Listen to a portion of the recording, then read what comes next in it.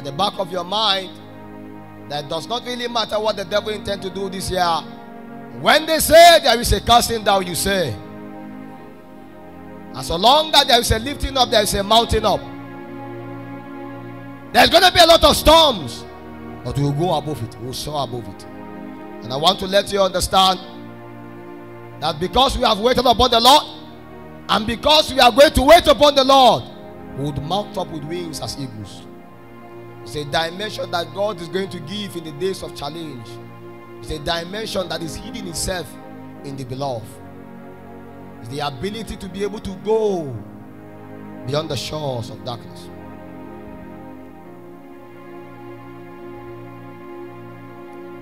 Psalms 104. Because of the want of time, let's just consider Psalms 100, verse 4. The next 10 minutes, let me give a little bit definition on thanksgiving, then we pray.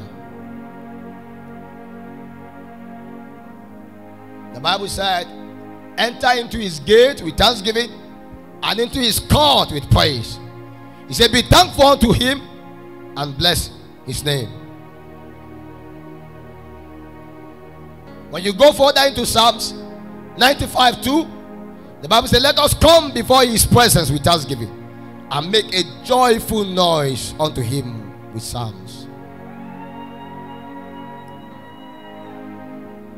Glory. Many people will wonder why all of a sudden, many more times we begin the year with thanksgiving. It was because the Lord told me many years ago that every year to me, it doesn't matter how sad the news is, I should begin it with thanksgiving. The Lord told me that everything multiply upon the strength of thanksgiving. Everything. Everything. The Lord told me many years ago, if I cannot be thankful for the little he has given unto me, what I have will be gone. I can never begin my year without being thankful to the Lord. It doesn't matter how bad the sadness of the news I've had. It's not sufficient enough to take away my joy, take away my peace, and take away my gratitude towards God. Every man that is grateful to God has never lost a battle in his life. Everyone that ever lost a battle in life are men that came to a point that judged God unfaithful. And the Bible says God is faithful. You can never come to a point where you can change the faithfulness of God. You may think he is not faithful, you may believe he is not faithful, but your circumstances are too weak to justify that God is not faithful.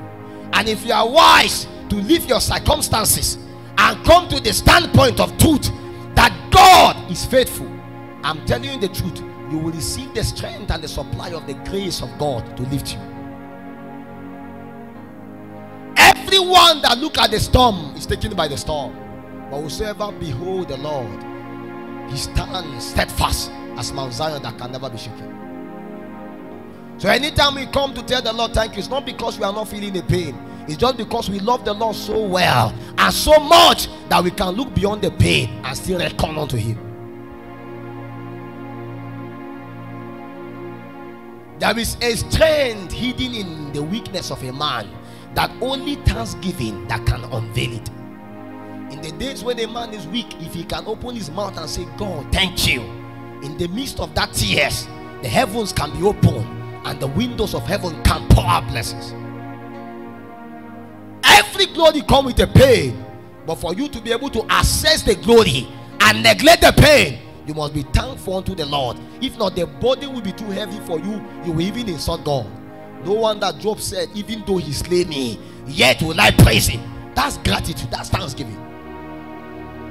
We have come to let the Lord know that we are not tired of him. We have come to let the Lord know that no matter what he do, we are still here.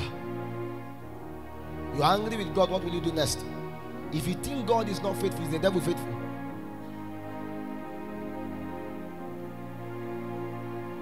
So anytime we enter into the court of God, we come with thanksgiving, we come with praise. Anytime we step into the house of God, we come first of all acknowledging that God is faithful.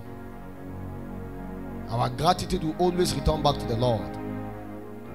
Everything multiply upon the strength of thanksgiving. And anytime a man is not thankful to God, he's an ingrate. And whether you like it or not, Jesus proving it to us in the book of Matthew chapter 15 from 36. The Bible says, and he took the 7 loaves and the fishes, and he gave thanks and broke them and gave them to his disciples. Immediately when he took that which was little and he gave thanks to God, God multiplied. I know your life is nothing. Please, you may be 1. Take it to God. Let God multiply to 2, multiply to 3. But if you are not thankful to God, even the one you think you have is gone. Thanksgiving is sacrifice. It takes sacrifice for a man to be thankful to God. I'm telling you. See your sacrifice. In the book of Psalms 116 from 17, the Bible says, I will offer to thee the sacrifice of thanksgiving, and will call upon the name of the Lord. So anytime a man offered unto God thanksgiving, God accepts it as a sacrifice.